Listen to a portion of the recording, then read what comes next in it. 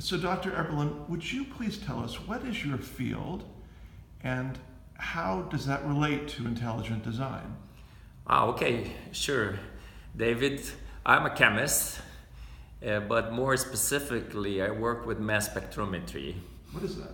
Oh, this is a really interesting technique. Actually, it's more than a technique nowadays. It's so important. It's a way to investigate molecules and to characterize those molecules properly. So it's like you have a sample, you go there with a mass spec, you pick up a molecule, you weight it, you investigate it, you try to see which elements make up that molecule. You see this, you can also have an idea of the structure, the three-dimensional structure of that molecule. You can quantify how many molecules are there. So it's a really powerful tool, because I used to say that chemistry is everything and everything is chemistry. So if you have a tool that allows you to look at the molecules and to be sure about the composition, the structure, the quantities, it's a really powerful technique. And how does it relate to intelligent design?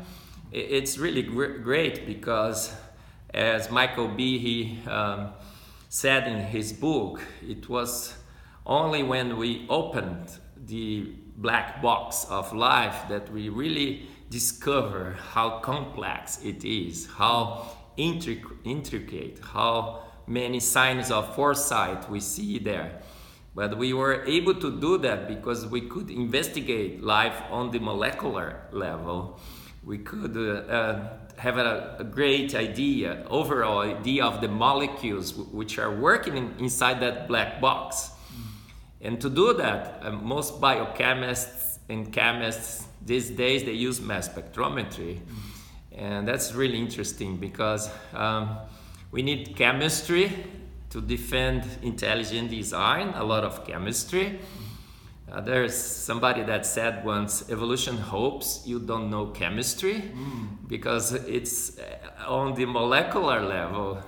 When you know when everything is working, which molecules are involved, which kind of metabolic process are involved, when you know how the DNA molecule is made of, how the information is,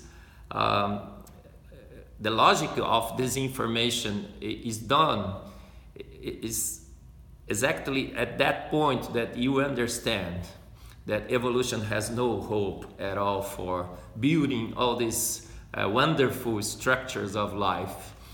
And so mass spectrometry has been a really nice tool to investigate life at the molecular level. So I would say that this is the fundamental technique for science to discover the really truth about our origins.